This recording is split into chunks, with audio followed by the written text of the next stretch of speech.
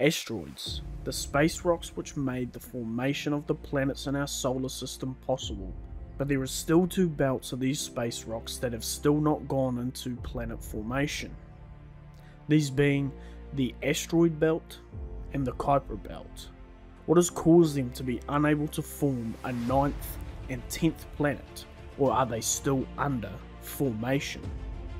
The main issue with the formation in these areas is there is not enough mass to coalesce into a planet, with the asteroid belt having a joint mass of about 4% of the mass of the moon, meaning that even if it did form into a singular body, it would be smaller than Pluto's moon Charon, in which Charon's diameter is around 1200 kilometers, meaning it would be smaller than the widest point of New Zealand, which is 1600 kilometers. The Kuiper Belt also has the same issue of not harboring enough mass to form a big enough planet, being that it only has around 10% the mass of the Earth within it.